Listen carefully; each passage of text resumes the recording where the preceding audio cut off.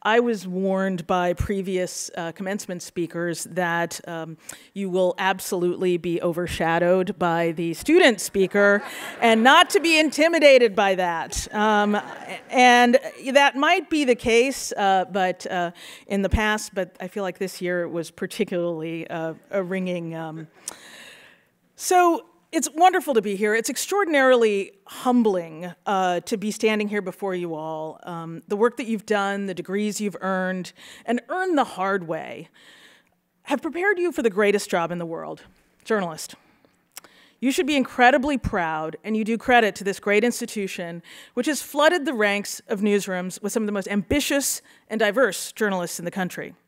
Congratulations to all of you on this great achievement, and to your families, who today are filled with justifiable pride.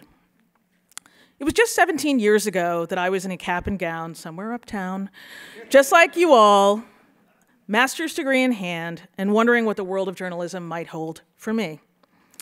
But really, my journey to becoming a journalist began long, long before then, as I'm sure it did for many of you. I witnessed my first big breaking news event when I was 6. It was a coup. Well, it was an attempted coup. I was living in Kenya with my family. My dad and my brothers were out of town, so it was just me and my mom at home in our apartment that day. It was the early 1980s, probably before many of you were born. And at first, to my 6-year-old imagination, the coup seemed really exciting. The apartment complex where we lived was locked down and buzzed with nervous energy. Soon, there were domestic workers who lived in a block of flats behind the complex who started streaming out into the streets, returning with armloads of goods, clothes, electronics, canned food. I got very excited and said to my mother, who was pretty scared, "Mom, the shops are all open and everything's free. Can we go?" Obviously, the answer was no.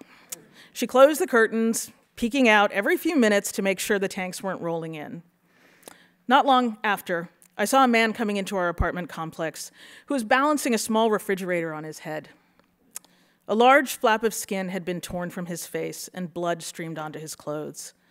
It was only then that I realized the gravity of what was happening. I was terrified, but I was also enthralled to have a front row seat to history as it unfolded before my eyes. That early act of witness formed a huge part of my desire to be a journalist, to watch events unfold, to try and understand them and make them understandable to others. My second coup, yes, there were two, came in my high school years in Ghana, where I had a front row seat to the transition from military rule to democracy. Jerry Rawlings, the military dictator who had ruled Ghana since the 1970s, shucked off his army uniform and ran for office in a genuinely free and fair election. These were momentous, historic events. They shaped how I viewed the world, the nature of citizenship, my sense of what's possible, and how individuals can change the world. As a kid, and I know you'll all relate to this, I was constantly asking, why? Why did people have to pay bribes to get an apartment in a government-owned building? Why couldn't our Kenyan and Ghanaian neighbors come to the United States as easily as we could visit their countries? I always wanted to know what's really going on.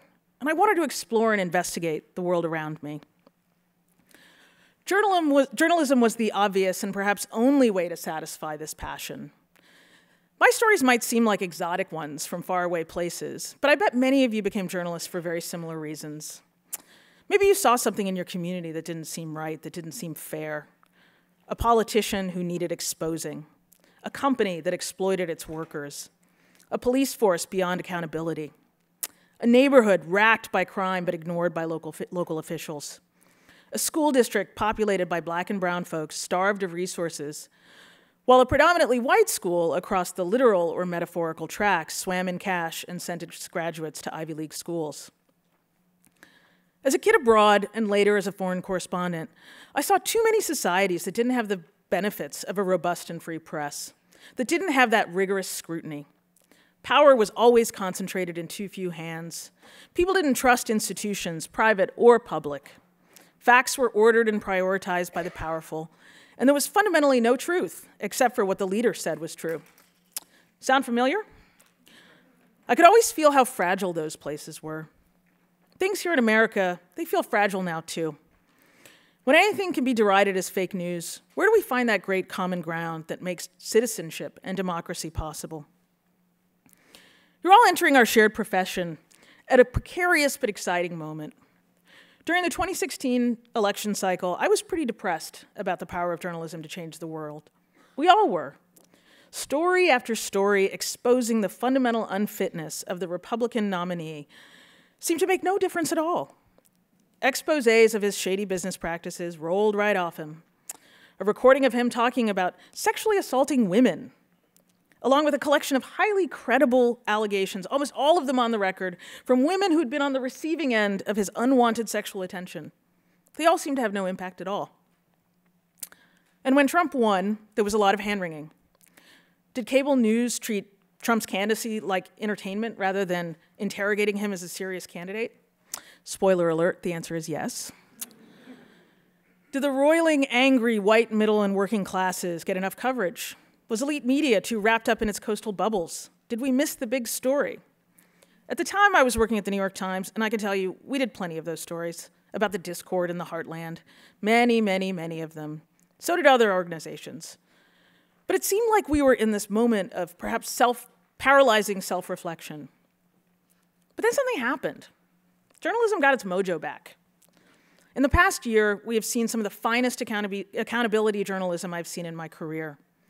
Two incredibly resourceful beat reporters at Politico caught the health secretary red-handed taking very expensive private jets on the government dime. Their expose ended his tenure. We've had breathtaking reporting on the investigation into the election meddling by Russia and possible collusion with the Trump administration from a wide range of newsrooms.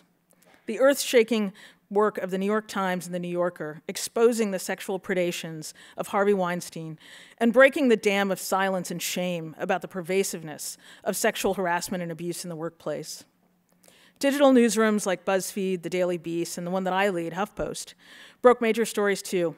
The whole news ecosystem is firing on all cylinders, and it's marvelous to see.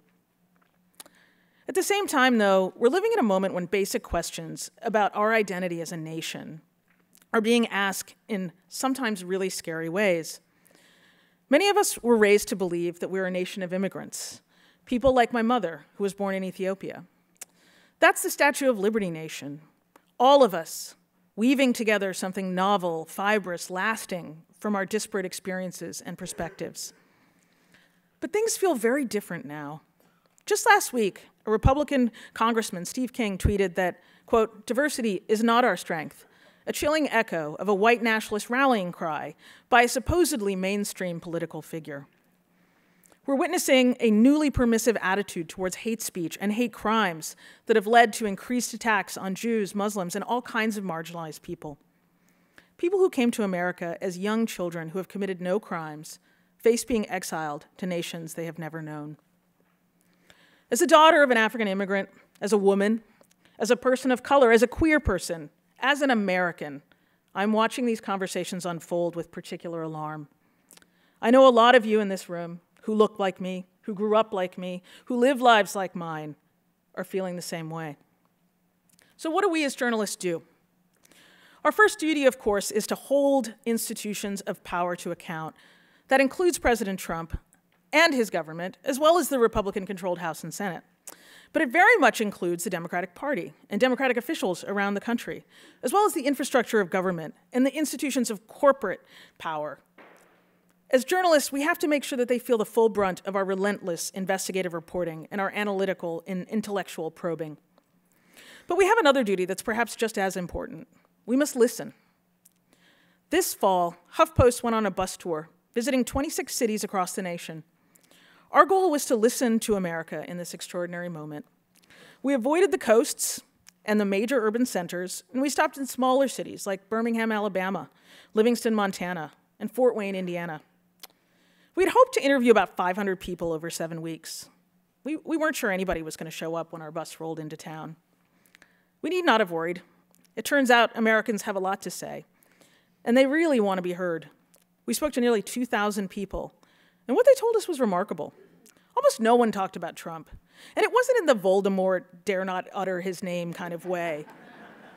It was that people had much more pressing local issues on their mind. At the 16th Street Baptist Church in Birmingham, where 4 little black girls were killed in a Klan bombing in 1963, we held a forum on local crime. That night, a largely black audience told their entirely black city leadership that something needed to be done about the plague of violent crime in the city. It was an important reminder that in the age of Black Lives Matter, when we seek to hold police departments to account for overzealous enforcement policies and outright violence on communities of color, many such communities also suffer from the serious problem of law enforcement neglect. The complexity and nuance of our communities gets lost in shouty headlines and cable news chatter. In Iowa, we heard from people intensely proud of how their communities had welcomed refugees and immigrants. In New Orleans, we worked with a local news organization to expose how Airbnb is altering the fabric of the city's historic neighborhoods, hollowing them out of local residents and replacing them with tourists. Mostly, we heard stories about communities that are facing struggles, but are also coming together, talking, debating, arguing, finding imperfect solutions. And we met courageous journalists who were managing, despite the tough odds of our business these days, to tell their stories. I'm not really big on advice. I think experience is much more important. But if I may presume to offer you one more piece of advice today, I would say this: join them. It may seem that local news is dying, but it's not. It's being reborn in 1,000 ways. Digital startups, creative nonprofits, crowdsourcing funded and subscriber supported. Skip that low-level producer job in New York or the social media producer job in DC or LA. The renewal and the restoration of our profession and our country probably won't happen there. Take yourself, your whole self, deep into this country and tell its story. It's vital to our democracy, to our future, and frankly, to our survival. I can't wait to see what you all do. Congratulations.